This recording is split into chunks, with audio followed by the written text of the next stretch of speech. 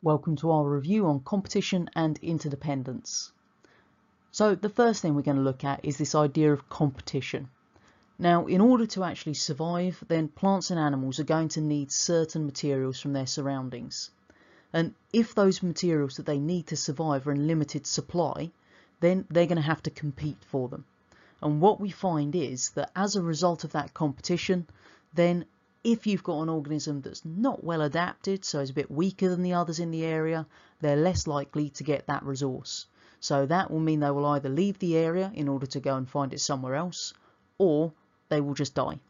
So what we're looking at here is that idea of being well adapted in order to then compete for resources better. So let's think about what animals and plants will actually compete for. So if we think about plants first of all, then we're going to be competing for all of those things that they need to actually survive that are potentially in limited supply.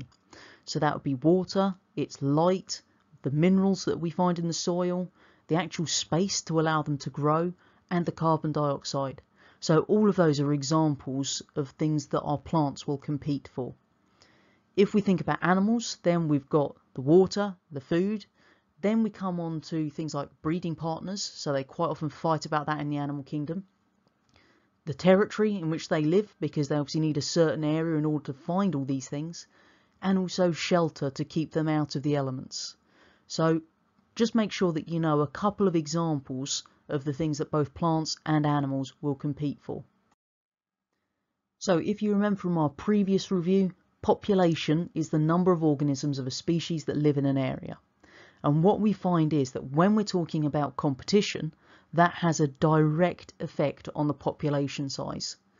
And what we mean by that is that if we've actually got a large amount of food available in an area, then the population size will increase because there's food for all of them. Therefore, they will all have enough to survive.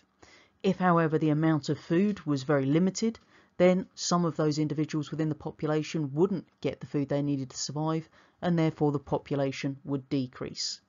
But do remember that when we're talking about this competition, it does come back to that work you did lower down the school on adaptations.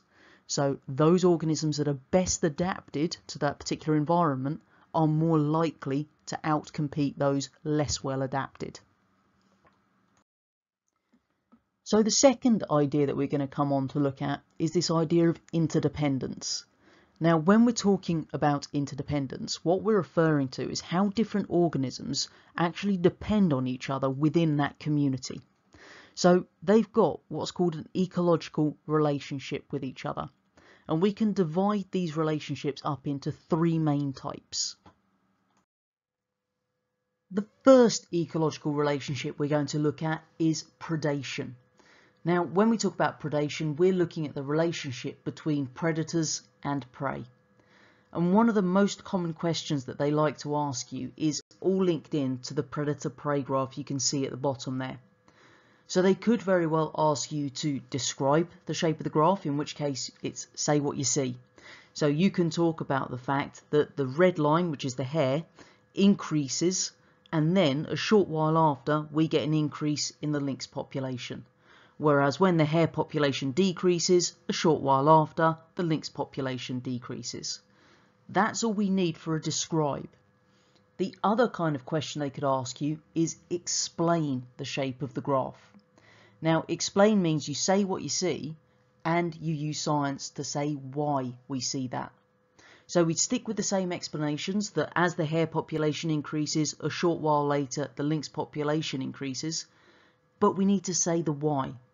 So when the hare population increases, there's more food for the lynx, and therefore a larger number of the lynx survive, so their population goes up. As the lynx population increases, they eat more of the hares, which leads to a decrease in the hare population, and that then means that a short while after that, we see a decrease in the lynx population because there's less hares available for them to eat, so some are going to starve and die. The second type of relationship we've got is mutualism. Now, something that is showing a mutualistic relationship is one where both organisms benefit. And the example I've given you here is of oxpeckers and buffalo. So you can see the lovely pictures down there. So the oxpecker will benefit because on that buffalo are lots of different parasites, so they get a nice little food supply there, and the buffalo benefits because it's having its parasites eaten by the birds. The third and final ecological relationship is parasitism. Now, this is one where the parasite is going to benefit, but the host is going to suffer. So it's a very one-sided relationship we've got here. And a good example is the tapeworm. So I've given you a lovely zoomed in picture of the tapeworm's head on the bottom right there. You can see all the different segments of its body in the middle, and then a tapeworm actually embedded in the gut on the left. So if you've got a tapeworm, then what it's actually doing is it's going to steal all of those nutrients from your digestive system. So it benefits, but you're suffering because you're not getting any of those nutrients which are needed to keep you alive. Hopefully at the end of this video you can now recall the 3 ecological relationships, give examples about them and talk about that predator-prey graph. You can also recall what organisms compete for and how they're actually going to outcompete one another.